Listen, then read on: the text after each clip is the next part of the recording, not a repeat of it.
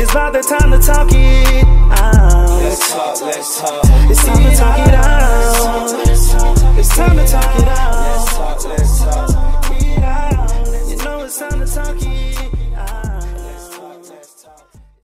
Hey, hey, hey, it's your boy Chill, and we are now tuned in to another great episode of Talk It Out. And as we do every day, we have myself, your host, and our co-host, might I add, the beautiful, exquisite DBoss, and her right-hand man, the man with the master plan, Hugh. And also, I can't forget our other co-host, DJ Despair. Now, along with DJ Despair, hey DJ Despair, we have a special guest that by no means is a stranger to the business. He's done a lot. I'm not going to get into him. I'll let him do that. He goes by the name of Terrell Blair. Terrell. Yes. Oh man, listen, I want to applaud you. I want to applaud you. The previous interview was full of just everything. I was just like, man, I don't want to come after that. That was just a awesome layout, you know. So I want to applaud you and thank y'all all for just having me on here, actually. Well, so, I appreciate you coming, and I'm just honored to have you here. You've done so much. I'm just going to let the people know that this man on here is a legend in like so many different ways. But I'm just going to let him give you his resume. Mr. Terrell Blair, tell the people where you're from, what you've done, what do you do, things of that nature. So my name is Terrell Blair. I'm based out of New York. From the Bronx, actually. I started out putting out urban rap DVDs. I want to say 2000, and they were called Hood Life Cyphers. The Hood Life Cypher DVDs focused on unsigned artists. And eventually, of course, we bled off into dealing with mainstream artists as well. But we also initially focused on the battle rap scene. At the time that we embarked on putting out these DVDs, the focus was to focus on artists that didn't have a platform. At the time, we didn't have the MySpace. We didn't have none of social media platforms that's currently out as of now. So like I said, 1999, 2000. I started on it due to the fact that I had seen cops, mess with some young guys on the corner while they were rapping, and it was just rapping.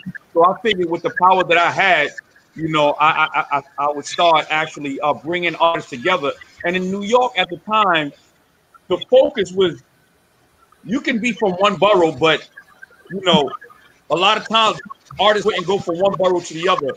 So I said, you know what, I want to just start bringing people together, and artists rather. And we had rented a community center. And the goal was to have them battle each other or just create a cipher where they rap. If they were from Brooklyn, the Bronx, Harlem, Staten Island, we brought them all together. And after they did what they did, it was imperative that they either hugged each other or gave each other handshakes. And then we started filming them. At the time, like 1998, 1999, we were dealing with the big tapes, the high 8 tapes, and it started growing, and as it began to grow, we realized that there wasn't too many platforms on that behalf, and we officially put out our first DVD. People may say 2001, but of course, the project was completed around 2000, late 2000 actually, and we put out our first DVD. And what was amazing about that was that putting out this DVD, at the time, bootlegging was crazy. Bootlegging was at its pure. We were bootlegged in so many states that that was promotion at that point. Of course, with me, I was looking at the financial aspect of it, on how I can, reap some of those monies or what have you. And, of course, through trials and tribulations, we eventually learned how to distribute the DVDs on our own. And from 2000 to 2012, we traveled throughout different states. And this is where, states and cities, this is where I actually met Chill. I met Chill, but on the last end of our DVD era. And at the last end, I want to say that was around 2000. I don't even remember, 2011-ish. Yeah. We went to Chicago, and I built a relationship with him. In 2020, we here, and in the process of actually doing that, there's a few other different things that came out actually. So I'll pass it back to you. I don't want to run with it. I could, man. Well, hey, you've done so much. Let the people out there know, the viewers know some of the people you've worked with. From the gentleman that you're sitting in front of there, the picture, Fred the Godson. Yeah. And many more. Yeah, so once again, because we had created such a beautiful platform for a lot of the unsigned artists, I don't know if you could possibly see that, but Fred the Godson, who recently passed from COVID, became a big rap artist, not only here in New York, but throughout the world. He became real big, but there was nothing that he would do for the movement or for myself in regards to the music. We had French Montana. I can go all different ones that came through our arena, but for individuals that are very familiar with Fred the Godson, who recently passed over a couple of months ago, man, he was just he was everything to us, actually. So yeah, and what's so amazing about this, and I never really told the story, but when we officially went into quarantine mode, maybe a week or two prior to that, I was interviewing for my producer series. I was going around interviewing all top producers, and Fred had linked me in with a producer by the name of Arsonist, and this was 2 weeks prior. But we were having a conversation about COVID, and we were just talking about, man, nah, it wouldn't hit. It's not going to do but so much, and of course, talking about a slew of different things in regards to it being government based. I mean, everything came about, but lo and behold, a couple of months down the line, he died from that. So that was just amazing. So I know that you've been responsible, I've worked with rather, people like Loaded Lux that are legends in the battle arena, Murder Mook, like you've worked with all the big names, seeing them now, where they're at in this business and how they've grown and all the situations that have happened, how does that make you feel, like knowing that you are a part of these people's careers that are like known around the world? That's amazing. So throughout the years, I haven't really been getting interviewed. I just choose not to. But I've been getting interviewed within the last 2 months. I've just been opening up to a lot of the interviews, and this is the question that's been thrown at me multiple times, and even down from French Montana. French Montana actually wanted me to interview him at the time, and during the DVD era, the DVD era was a wild game as well, because a lot of the individuals that were looking for the promotion, not only from just my DVDs but across the board, a lot of them had their little beats, throughout the streets, and I knew everybody, you know what I mean? And people would ask me, how do you feel that these individuals are on different pedestals right now? I just say that I did what I was supposed to do in regards to creating a platform. Anything after that, I'm not looking for nothing other. I just wanted to be part of history, and I like the fact that I'm part of history. Do they frown down on me when they do see me? No, no. I'm happy that they're where they at. You know, when there's a need of a favor, or I need to get an interview, or I need to perform on one of my platforms, or I need to make a link with another artist, they are there for me in regards to that. But once again, the goal was to actually, make sure that these artists take advantage of the platform at the time and continue to grow. And so there you have it, Chill. Yeah, I'm proud of all of it. Yeah. So in this game, there was a lot of other DVD companies that started to follow you after. How did you feel about that in the game? Not to name any, you know what I'm talking about. We're not going to go there, but there's a lot of people that follow suit to what you were actually doing. I'm going to get right down to it. Once again, this question has been thrown at me. We got prime example, Smack DVD, right? Now, Smack I want to applaud Smack. I just recently interviewed Smack as well, but I want to applaud him because he did what I didn't do at that time, and he increased the awareness. As of now, the battle world, right? You say battle world, it's the sport as of now, and it created a platform far and beyond. It's not even a 50-state type of appeal as of now. It's a worldwide type of appeal. So with that DVD, with Cocaine City, which was French Montana, French Montana used to ride around with us actually. Once again, like I said, DJ, I love the fact that we spawned something and people ran with it. I'm not gonna get on here and say, or any other platform and say, "Oh, I'm mad at them." It did what it was supposed to do. You did it, and as you know, with being a DJ, with being an artist, with being anything, we glean from each other. You know what I mean? We take a little tack, we do this, we do that, and we run with it. There's a lot of artists, there's a lot of companies that may say, you know what? We took a blueprint and we ran with it. That's a Hood Life Ciphers. Or we took an idea that Terrell Blair. When I hear that, I love it. I applaud them far and beyond. I won't, and not that I won't applaud them any other time, but I do love the fact that some acknowledge that. You know what I mean?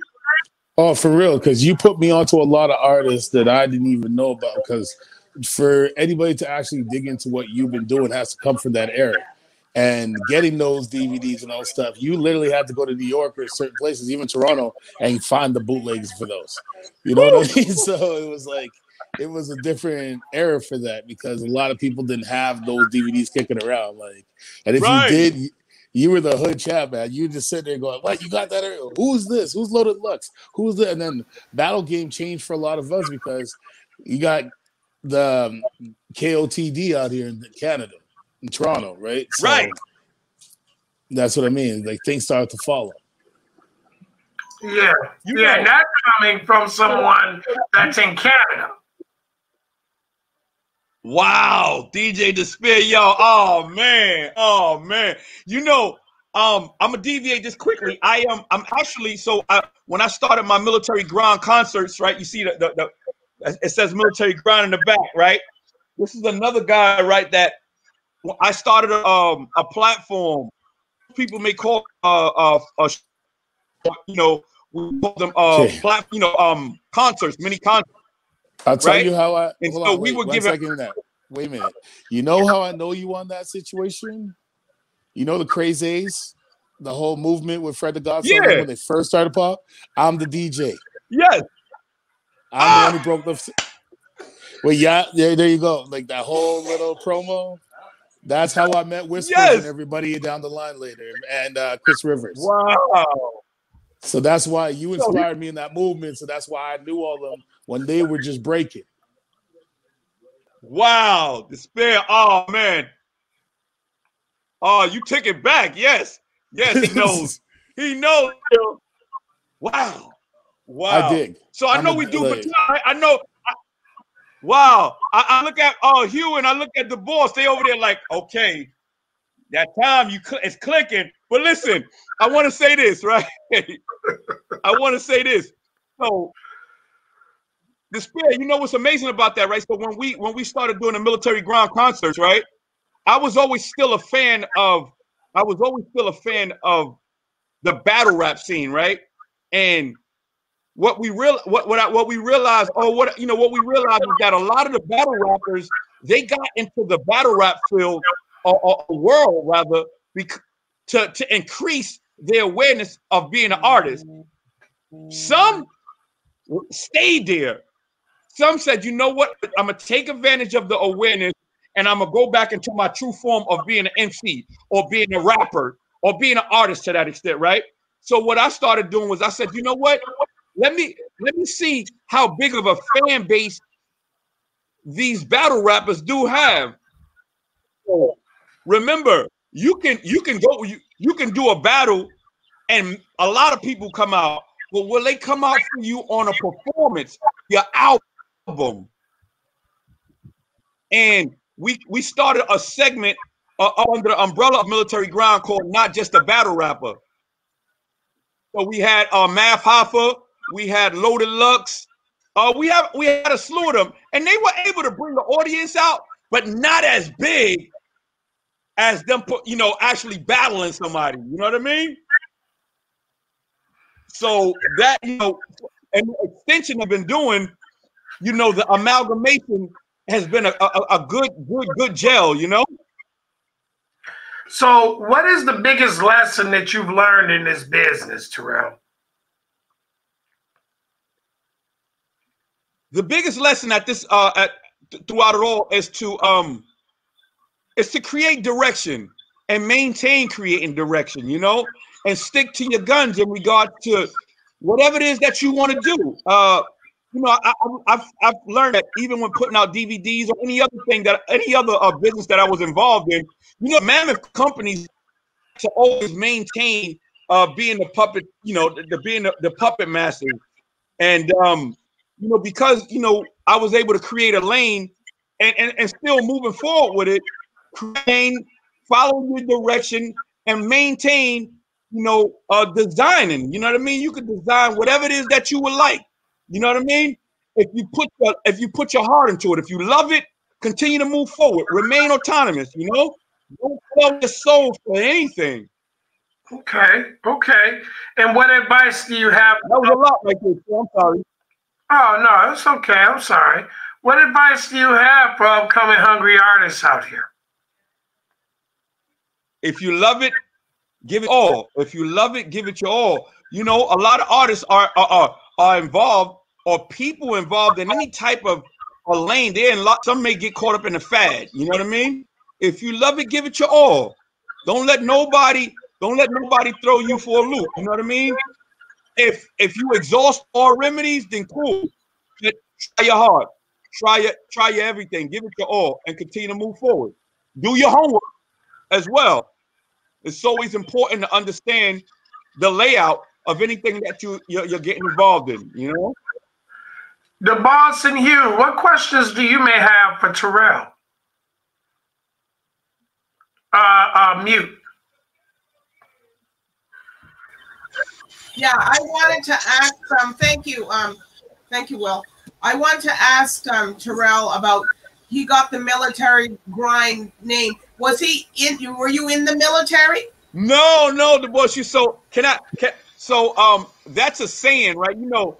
I'm militant at all times. So, military grind is that you grind it to the 8th to the 20th power. You know what I mean? And what's so crazy about this, right? Is that it became a saying, and now everybody say it. So with me, key with Brandon. So as you see, I just started putting it on shirts, everything. I created a concert. I said, I'm a brand this, and I ran with it. Oh, okay. Well, I'm sorry, I'm a real girly girl. Sometimes, things. No. What are you gonna say? Well, I just asked this military. I didn't know what I meant. Hey, Hugh, what question do you have, Hugh? DJ Despair's looking at me. DJ Despair. Don't do it, Maybe people thinking that too. I don't know. You know. Hey, The boss, great question. Great question, the boss. Thank you. hey, Terrell, we always do the look. That's the look that Despair did when he looks at the camera, you know, a one eye. That's what we do. Like, okay, really? Well, you have to educate me a little bit more. You don't see I'm not afraid to learn something. You see, it's like talking to you right now is like one of my bucket lists, right? Because it's like, nah, seriously, man, this guy started so much with breaking artists and putting people in position that nobody thought about doing, especially in '89. Like, you gotta really start thinking like this is like putting people on DVD with interviews, like people that nobody knows that are now famous. Right. You know, there's a lot of rappers in the game that's done this, but they never released it. They never released theirs. Oh, okay. You know what I'm saying? And it's like, and he ended up finding a platform that showed you how to distribute before the internet. Okay. You know what I'm saying? And a lot of guys started to fall. Yeah. He got to send me a T-shirt now. Me and you, so we can. I like the T-shirt. I like that I T-shirt. got you. You gotta understand this. Yes. Like, and so like the whole militant movement. Military grind. Yo, DBoss, like the whole military movement is like all artists and like DJs and now our circles move militant. Like we're all working together. Yes. Okay. Okay. Right. So it's not one hand's better than the other. Everybody, if we work together on a passion, it builds. Because there's like, look at to us to this day, we're legends in the game. So we're still here. Even though a lot of people made a lot of moves off a lot of us, we're not mad at that. We're happy they made it. Now let's find the next one. Well, you see, it's lucky I asked that question because maybe a lot of other people were thinking the same thing as me. So, Yeah. So can I say this? That's what's key. It's about creating dialogue. It's creating dialogue. If I welcome all aspects of asking questions. Let's create dialogue. right. It's about branding. It's about branding, right? It's about talking it out. Imagine asking somebody about a opinion and they couldn't define it. it's about talking it out. Yeah. Talking it out. Well, see now, Terrell, we know exactly what you do and what people can come to, even though you've been doing it for a long time. And, you know, suppose a lot of other people probably didn't understand. But now they're like, oh, this is what his brand does. So you got it.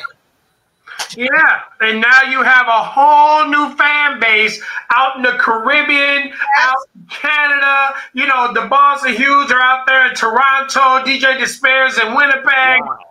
You know, and, I mean, man, I'm just getting a headache thinking about it. But I'll tell you this. I got one last question for you. And this is the cream of the crop question that I ask everybody, okay?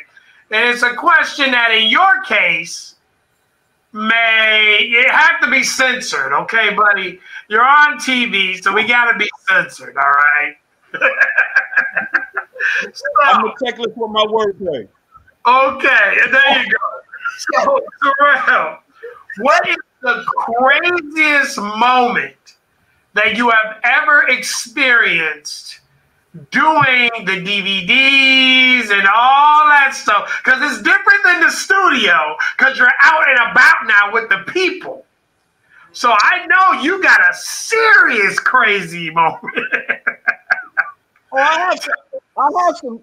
Listen, so I want to say this. You know, when you hear urban bass, right? You hear urban bass DVDs.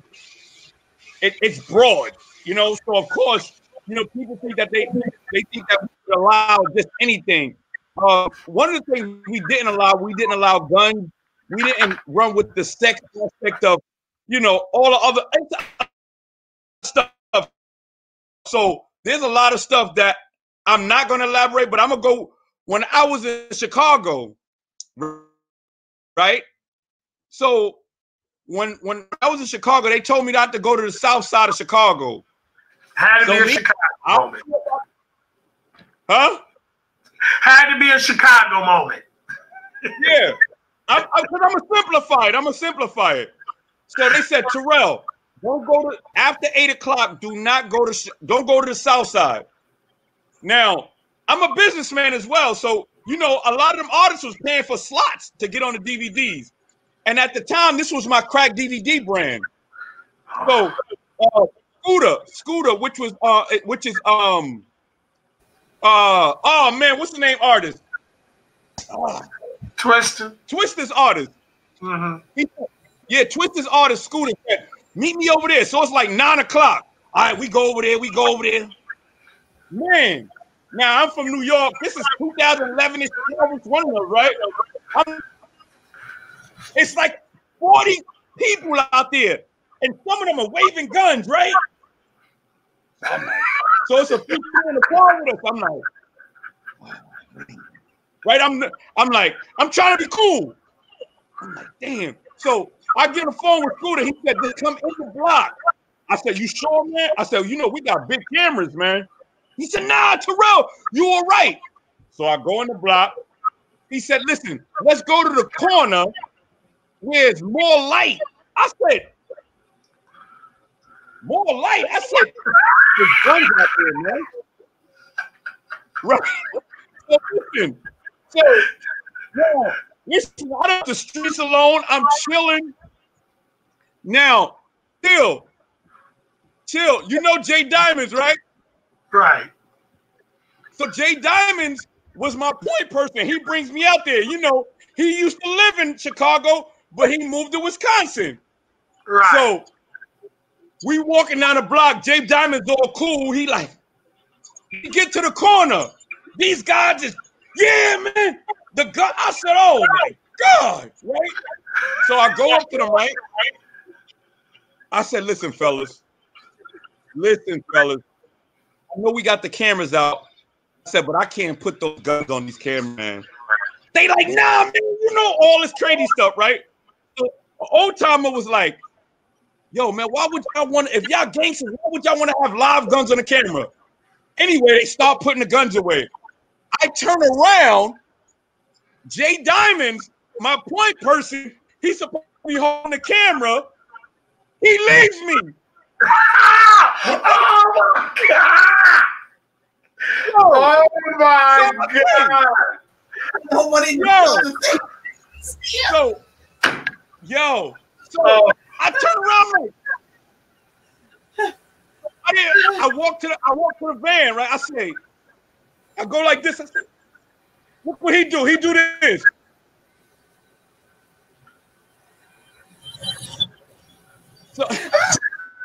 So the street guy that was there, that was taking us around to all of the neighborhoods, he was like, Terrell, give me the camera, I'll do it. So we started filming, right? After we did the filming, right? We in the van, nobody's saying nothing, right? They drive us back to the car where we initially parked. I get in the car with Jay Diamonds, right? I just started laughing. And he said, this is no bull. He'll tell you. He said, well, Terrell, I ain't even gonna lie to you, man. I was scared. I said, scared? I'm in town. And you talk about you scared. You just left me dry. You know, for me, it was a moment, man. That was one of my moments, man. God. That was one of my moments. All right. I'm stuck in a pickle, as they would say now, because when Jay Diamond sees this interview,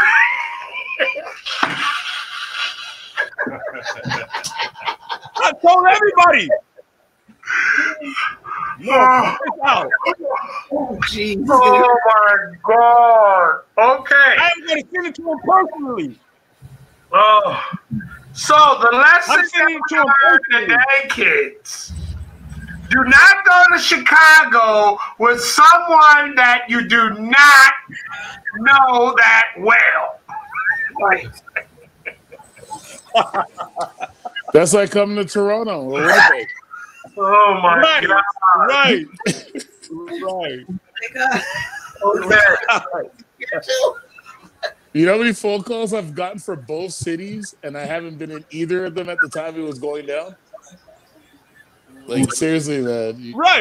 You can't just go anywhere. And I tell that to artists all the time. When you're touring, when you're doing anything, be careful where you're going. Seriously. Yeah, here's the thing.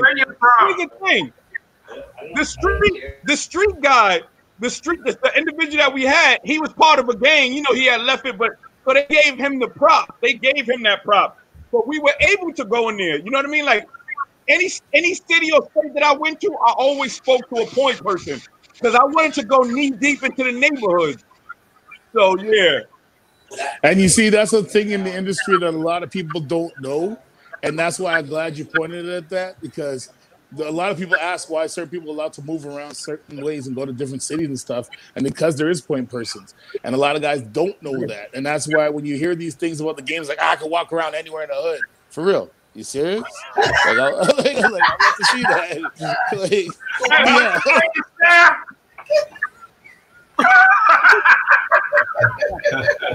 I'm asking you if you can walk around. Hugh, you should come to Chicago. Yes, I should. I'm going to the south side. Come on, Hugh, come with me, Hugh. You can hold the camera, Hugh. All right. I can tell you stories about New York. Yeah. Yes, you could, Hugh. Yes. Yes. Oh my God.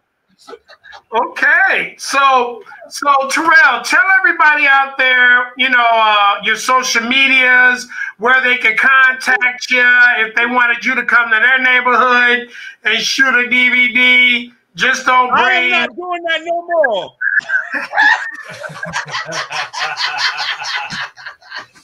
I gave it up. That was era. I want you to shoot a DVD. Without I want you to shoot a DVD. Hey, you can shoot Terrell. a DVD for us at Caribbean Liquid Lunch. No. Yo, we gonna talk. I do that. I'll do that.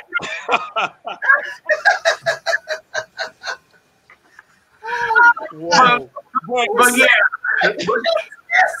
But yeah, So tell everybody where they can find you, buddy.